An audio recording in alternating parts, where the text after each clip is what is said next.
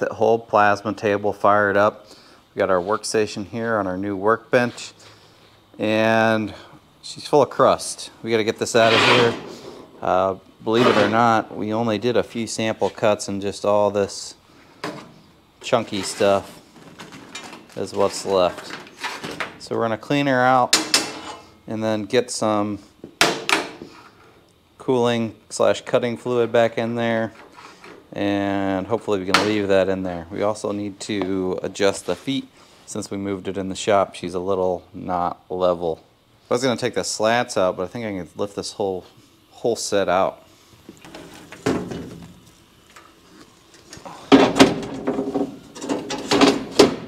That's way easier.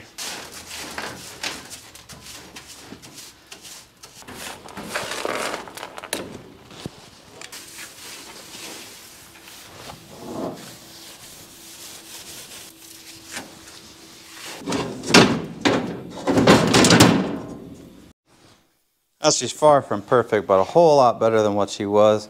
Got all that gunk out of there. We still need to level the table, and then we got in a bucket over there some special, supposedly non-toxic cutting fluid for the table. Well, it's really close. I didn't really do anything. Looks like we need to need to bring this side down or this side up. Then on this one, we need to bring basically that back corner back there needs to come up. Precision level here says it's close enough. Really, all we care about, I mean, you want it to be relatively level, but right now, all I care about is it's level enough so our cutting fluid doesn't lean to one side or spill over or make a big mess. So I think we're good to go.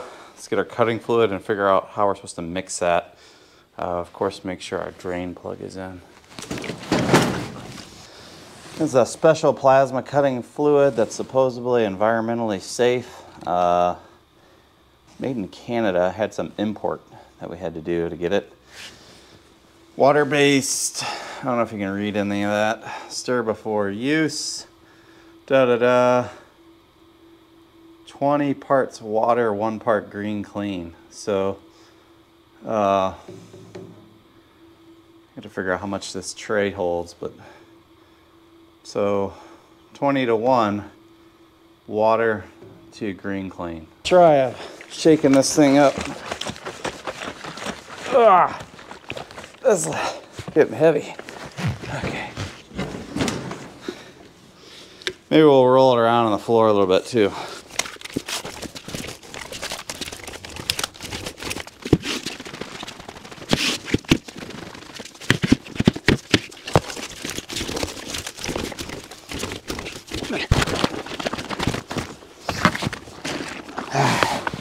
That'd be good enough. I can believe what the old interweb says. It says 16-ish gallons maybe full. So we want to run less than that, and a lot of people were saying 12. So we're going to start with 12. Divide 12 by 20. That's 5/8 of a gallon roughly of the cutting fluid solution. So I don't know. Let's put like a gallon-ish, give or take, of the bucket in, and then we'll start putting in water by the 5-gallon bucket. 2, 3, 4, and then the top 5. How many people have ever opened one of these and poured it without making a big mess? We're gonna try it.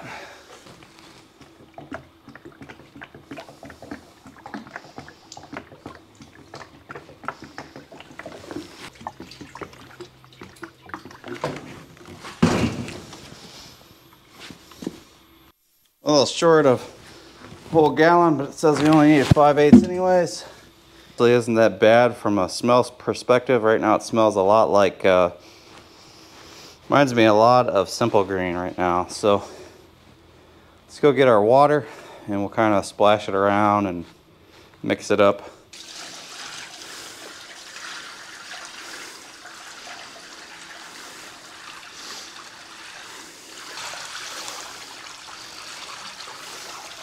So that's about 10 to 11, somewhere in there, gallons. And gives it about an inch down from the top.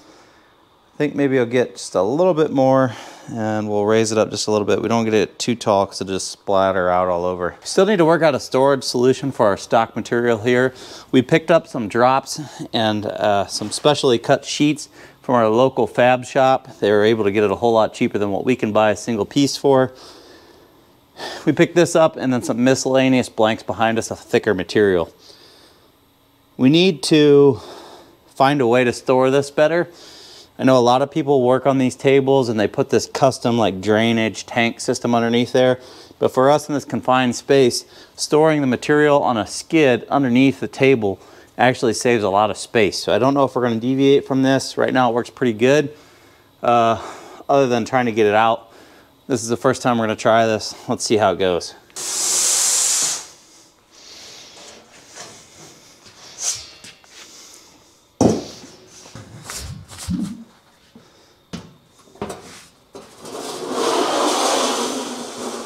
Worked really good, but again, we're only working with 14 gauge here. Thicker pieces might be of a problem. We got some 11 gauge down there. We'll try eventually, but right now that was pretty handy.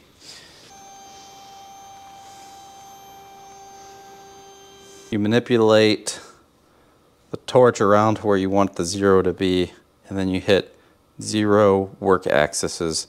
That will move the start point and the 0 point of your program. So we're going to try to cut it in this very lower right hand corner.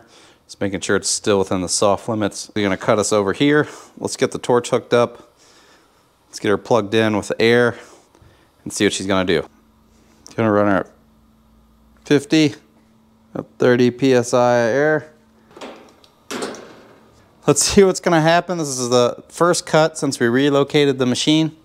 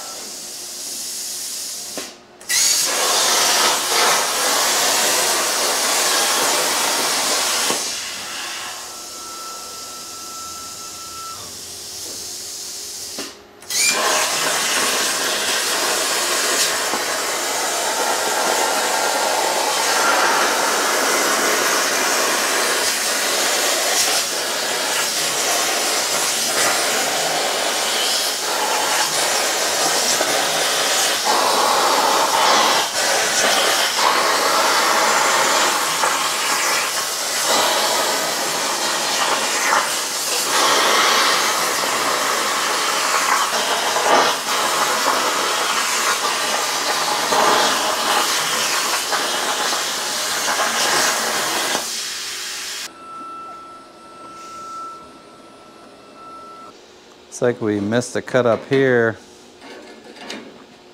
So we got a spot right around in here that didn't make it all the way out. That's not supposed to be there.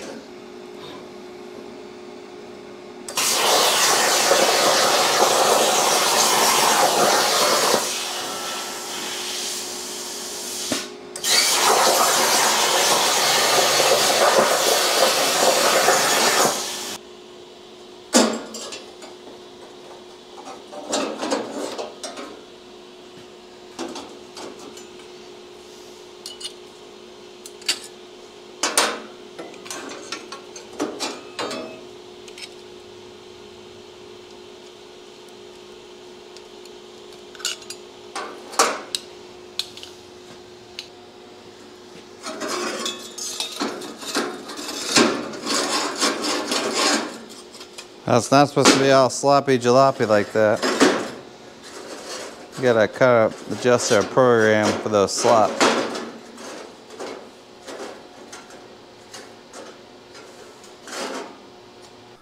Round 2.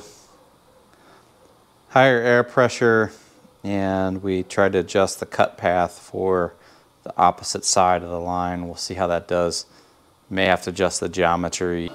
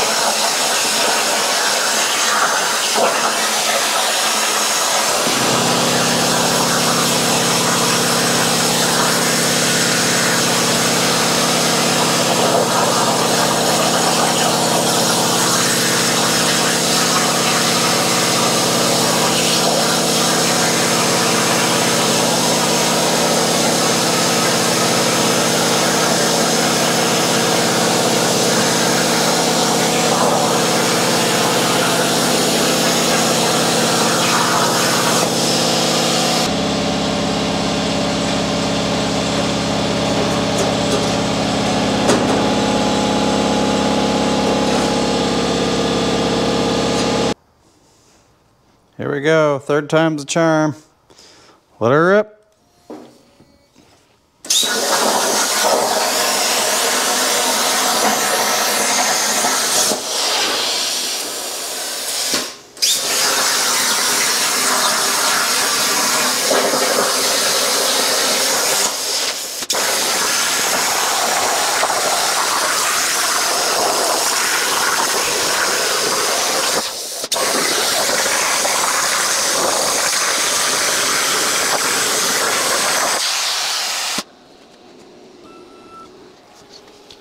The main goal here is to get these right off the table, get them to interlock nicely so you can take them apart,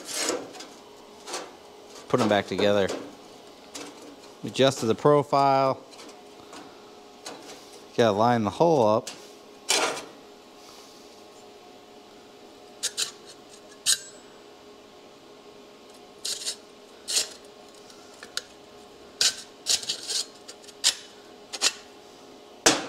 Perfect, that's exactly what we needed. We just went 10 thousandths more. We get those edges cleaned up and that'll go together like butter, I think. Too loose isn't good, too tight isn't good.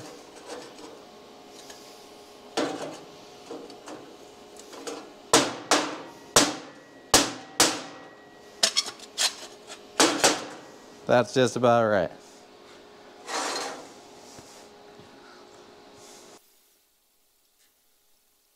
Oh, Christmas tree, oh, Christmas tree.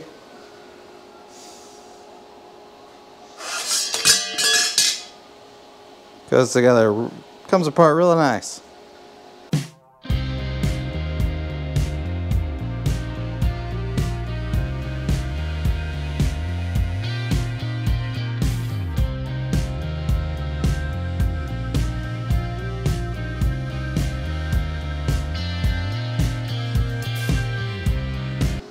Got a fun little project here. I'm gonna try to eat up some of the dead spaces in between the Christmas trees just to use up this material.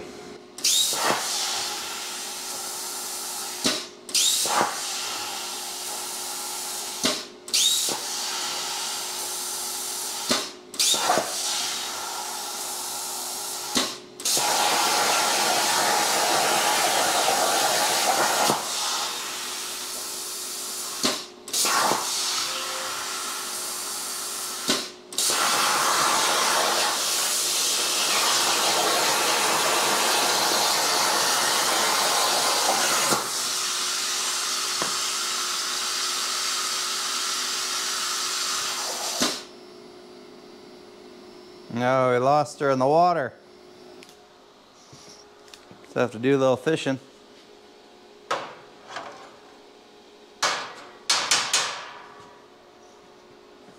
There she is. Let's see if it's gonna do what it's supposed to do. So this is supposed to be an M12 battery holder. And these slots here are just to fold it up. We're gonna try to bench fold this up, and then we got two holes for mounting screws.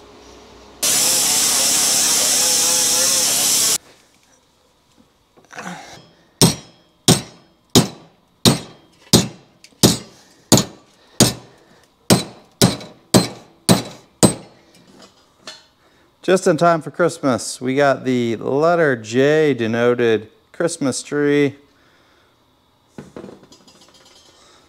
We have the star on top Christmas tree. And the nice thing about these when Christmas is over,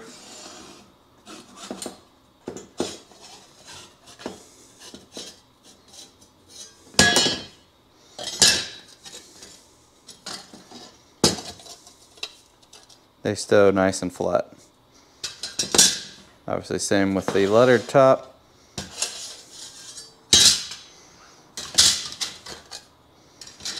Nice and flat, and then you got yourself a Christmas tree, Christmas time. We also got the nifty M12 battery holder. We're gonna give this as a Christmas present, just came just in time. Turned out pretty good. The holes I'm not happy with, but once you put screws in it to mount it to something you won't see. Yeah, I think we're gonna make some more iterations of this. This file I copied off of a free file share software. I'll put a link down in the description. And the Christmas trees were a purchase from Etsy. If you want those, you can get them off Etsy. We had a fun time here playing with the plasma table, learning a little bit more about the software side of things. It can get a little bit complicated, a little bit tricky, but I think we're starting to get the hang of it. Thanks for watching, everyone. Merry Christmas.